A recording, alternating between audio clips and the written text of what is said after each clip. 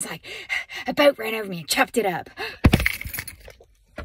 I kind of had a little bit of an attitude unintentionally with a little kid who asked me what was wrong with my hand. I had been helping them do something and I was in the zone, and then they said, "Oh, what happened to your hand?" And I felt like it was rude.